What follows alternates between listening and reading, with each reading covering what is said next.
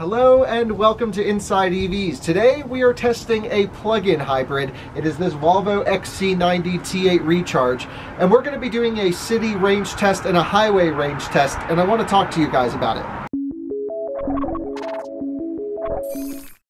Let's talk about our testing procedures. Now, our city range test is only for PHEVs, and that's because they typically have less range than a full battery electric vehicle. So we're doing two tests. We have the car topped up to 100%. In actuality, I drove it around today to warm up the battery, warm up the cabin, came back home, and it just completed at 100%. So it has a warm-ish battery, even though it's 50 degrees outside, and we are just completed, so we should get going.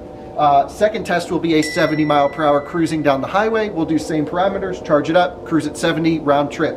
I'm very excited to see the difference between city and highway, because in the city this car should get significantly more range than cruising on the highway. This Volvo is pretty cool. It's got some cool tech as well. We'll talk about it during the drive. For now though, let's jump in and drive it fully electric around the city until the little 2-liter gas motor kicks on. Now I want to talk to you about how this car is powered. This one's the T8 all-wheel drive. What that means is you have an internal combustion engine, a 2-liter motor that's supercharged and turbocharged, powering the front wheels. You have a little 30 kilowatt electric generator on there that starts the motor up, and it also provides assistance for wide open acceleration. And that generator also allows the motor to charge the high voltage battery, I should say the gas engine, to charge the high voltage battery when it's running. There's a hold charge and a charge setting. Now come with me on the side.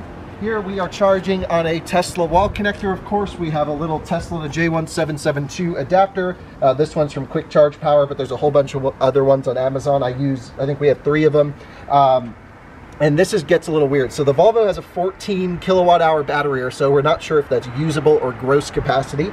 My guess is it's usable. Manufacturers are starting to talk more in usable capacity than gross full installed capacity.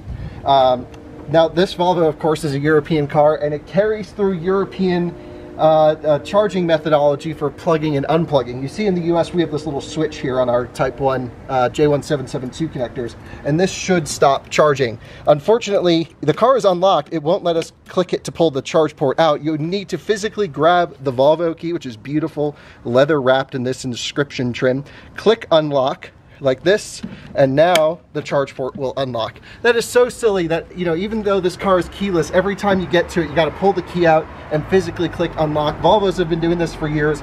They're not the only ones. Other European PHEVs, some of them tend to do this. I can't think of any offhand, but I've definitely experienced it. Just get with the program. Code the cars for the US, guys. Come on. We are now in the Volvo. My girlfriend Alyssa will be joining me. You guys know her. We did a video for Inside EVs together. Something about a drag race. Was it the i3 versus the Bolt? Yeah, I think that's what it was. Yeah. Anyway, Alyssa's back in the video, and we're going to get the Volvo set up. So before I kick it all on, I don't want to activate the high voltage system. Let's get it ready. So I have the keys on me. I guess I just need to turn it on. So keys on, initial, we're going to go into pure mode. There's tons of driving modes. Audio off. Air conditioning, we do not want on high. We're going to run 70 degrees auto. No heated steering wheel, no heated seats, and I'm just going to confirm that the rear climate is off. There we go. You can also control the rear heated seats and the third row climate all from this screen. It's pretty interesting. We're not going to delay. It's 44 degrees outside, like I said, so this is right on the borderline of our cold weather tests. Let's make sure no one is walking around. Clear, all good.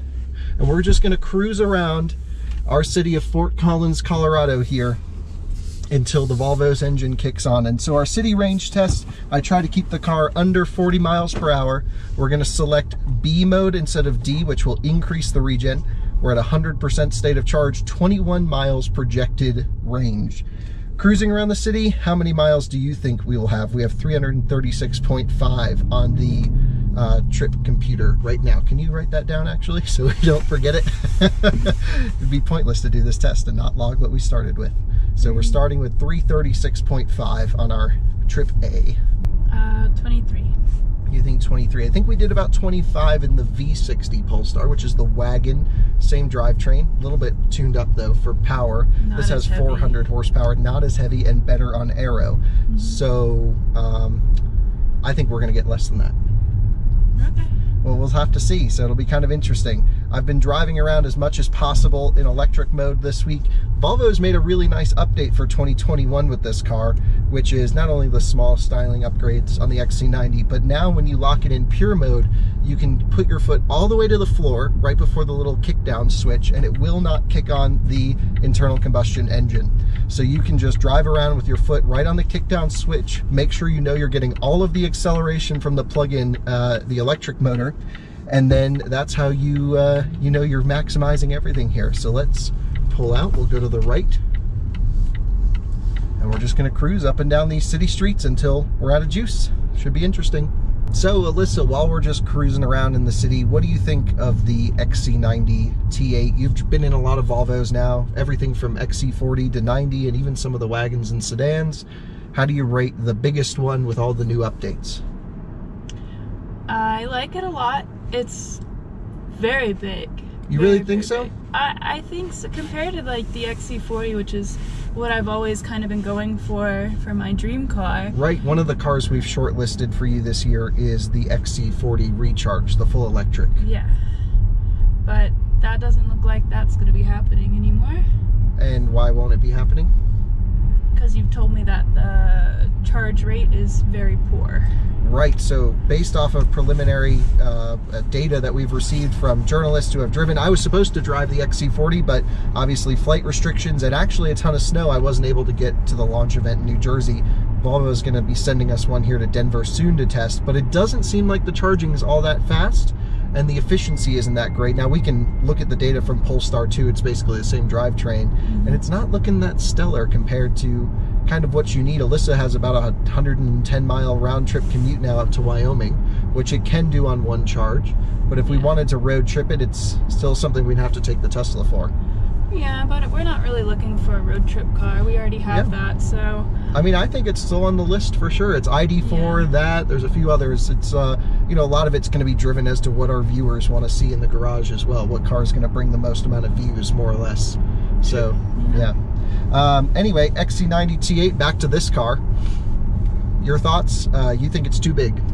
I don't think it's too big. Personally, for me, yes, it's too big. But if you have kids and dogs.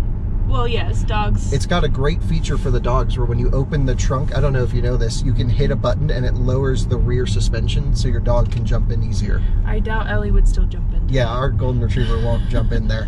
But it's a really nice, you know, just lowers the back and it's easier for loading. I like that feature a lot, actually. Is that only for the XC90? It is for XC90 with the air suspension, which this car has, which is an additional upgrade. This one's $81,000. Yeah. I think it gets a $5,000 tax credit. They do it based off of the battery pack size.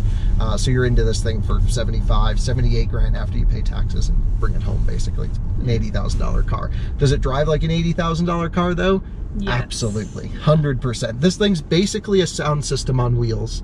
The Bowers & Wilkins is truly incredible. Now we have, like I said, a full review over an Out of Spec Reviews. Go and watch that if you want to learn more. This is primarily us digging into the electric portion. But if you have a situation where you can't necessarily charge at home, plug-in hybrid still makes some sense there. I still view them as sort of the worst of both worlds rather than the best of both worlds. But there are situations where it makes sense. And actually my situation kind of makes sense because we're starting to have to tow cars and motorcycles and snowmobiles around for reviews. We live here in Colorado, the mountains are huge, there's not a ton of charging infrastructure up in the mountains, and a plug-in hybrid. Here in Fort Collins, honestly. Right, well there's not tons around. In Denver there's a lot, but as soon as you get outside of Denver, we're just like a couple towns up. Yeah, it's a little tight, so a plug-in hybrid that can tow something like this car is on my list. I personally am a huge Volvo fan. I think what they've done with the interiors is beautiful. They just drive so nice, so comfortably, and I like that they're premium, but they're not pretentious. So no one's gonna be like, oh, he just spent 80 grand on a car. You don't even think about it. It's a Volvo, it's a nice car, you're a sensible person.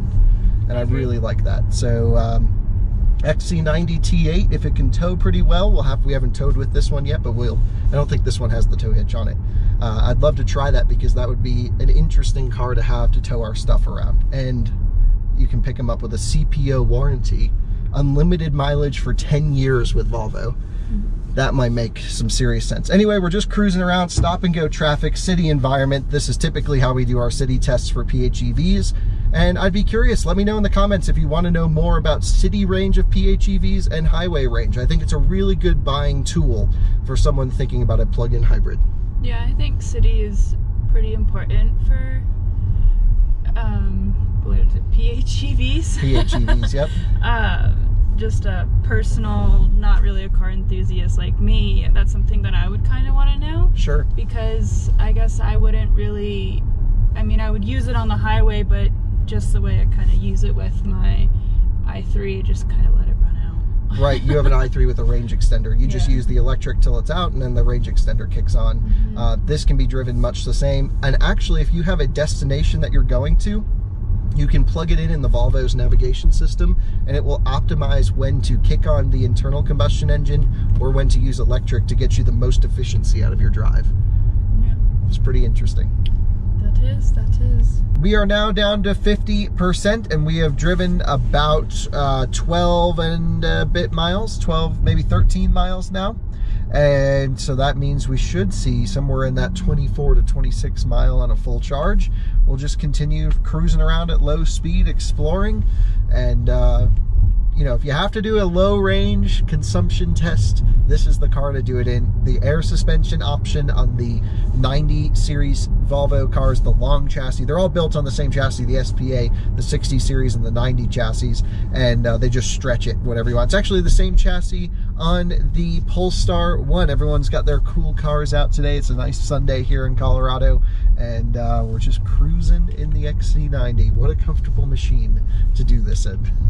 And, you know, plug-in hybrids typically are not extremely efficient because you're having to haul around the gas tank. We have about a half a tank of fuel. You're having to haul around that internal combustion engine and all the complexity of the components. And the Volvos, I guess we'll see what we get, but we're averaging somewhere around 350, 400 watt-hour per mile, which is a lot better than I would have expected from a plug-in hybrid. Now, a full battery electric would be much more optimized, of course. We've come right back to the road that we live on. We have 1 mile of projected range remaining. We've been cruising around the city. We've gone 356.5 miles, which is exactly 20 miles more than when we left. We're going right by the house where we started now. So I guess in a sense this is a loop style. Elevation at least is the same. We didn't take the same route back. We've been zigzagging our way around town. And I imagine we're going to run out of juice here pretty soon. Now, because we're using the pure setting and we're not driving this car in hybrid, it lets us discharge the battery all the way down to 0.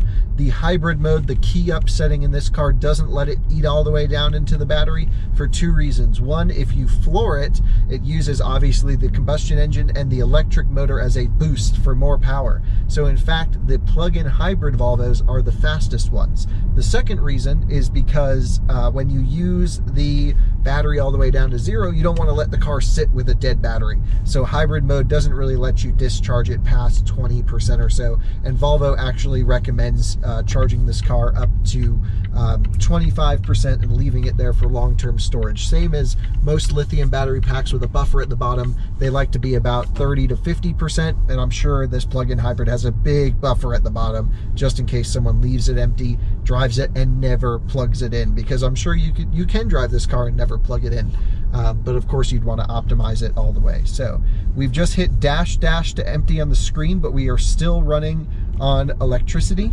I imagine by the time we turn down and come up this hill, we will kick on the combustion engine. Let's find out though.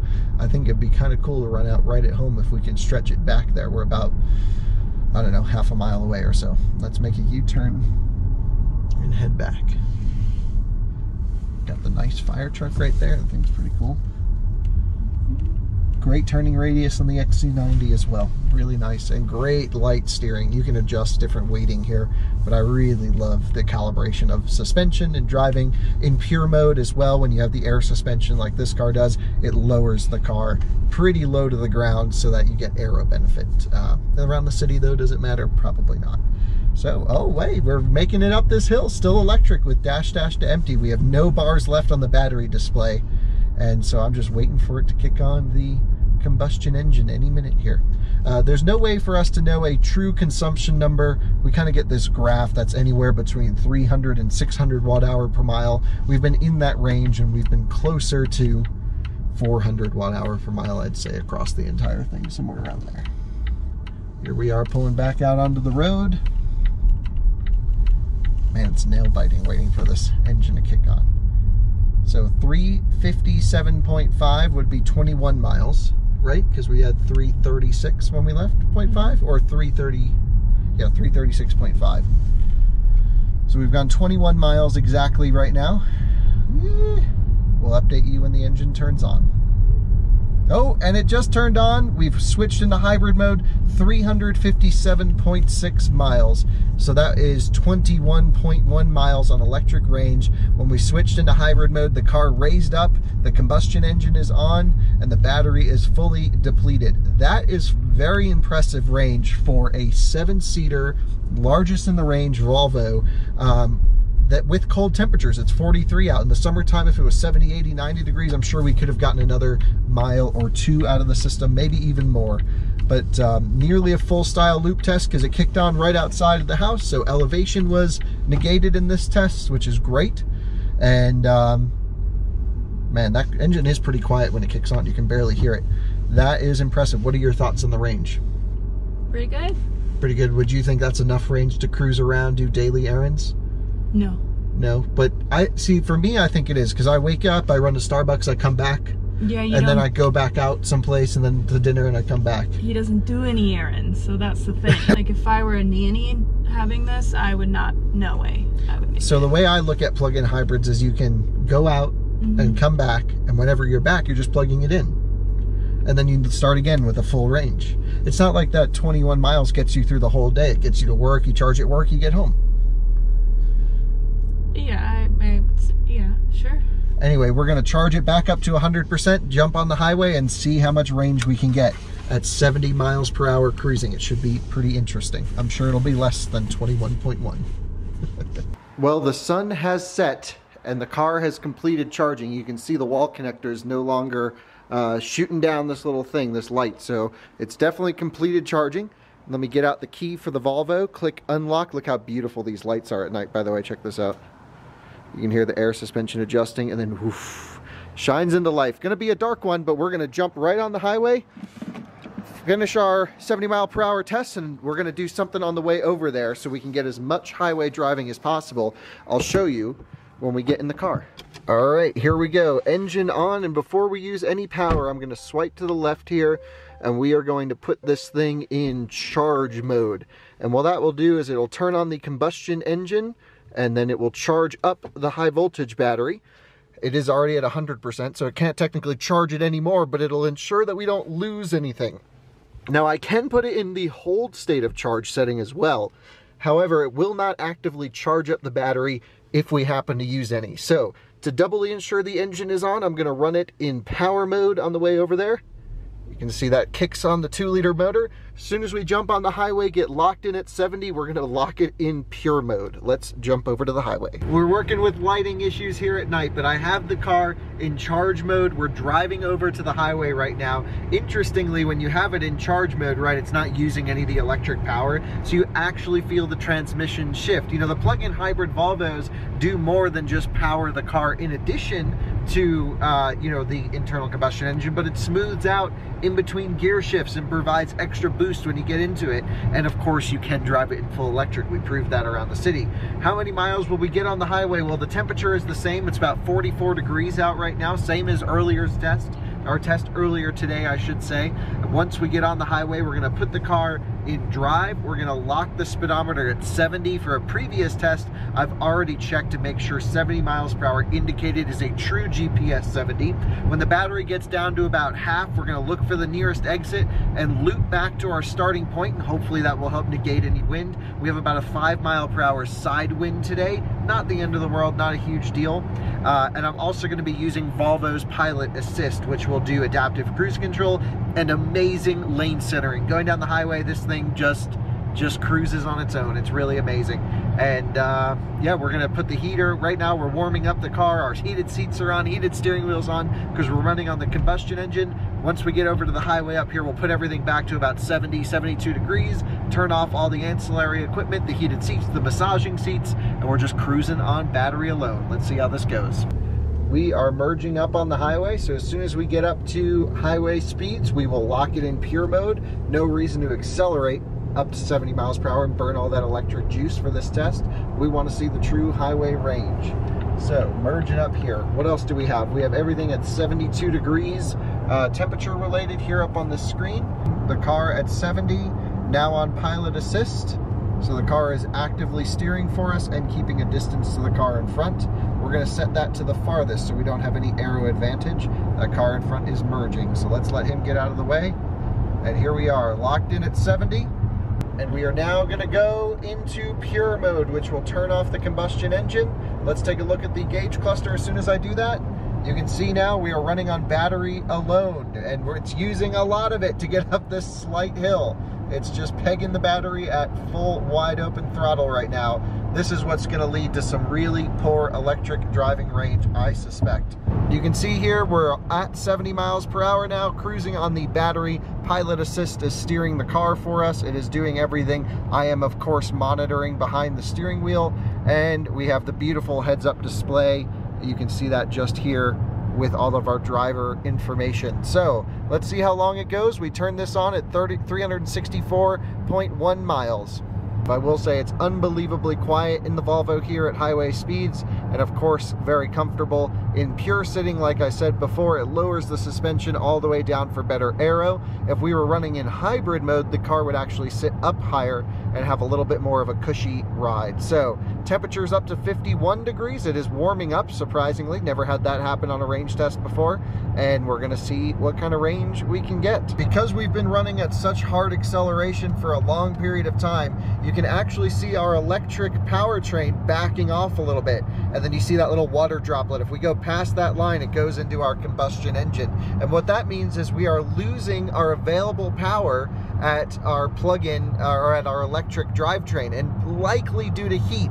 I'm not sure if it's the motor or the battery pack, probably not the battery, but probably the motor or one of the inverters or something gets hot and limits our total output, and this car may not sustain cruising at 70 miles per hour.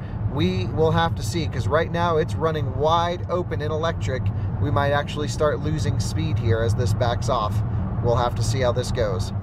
Not much longer later, we have a severely limited power output. My foot is to the kickdown switch in pure mode. I've disengaged pilot assist just in case it kicks on the internal combustion engine by running wide open for too long. I'm trying to keep our power just below that little tick. You can see if I back off, the notch starts creeping up to the right as things start cooling down, but we also need to maintain 70 miles per hour. So this will be a tricky balance here.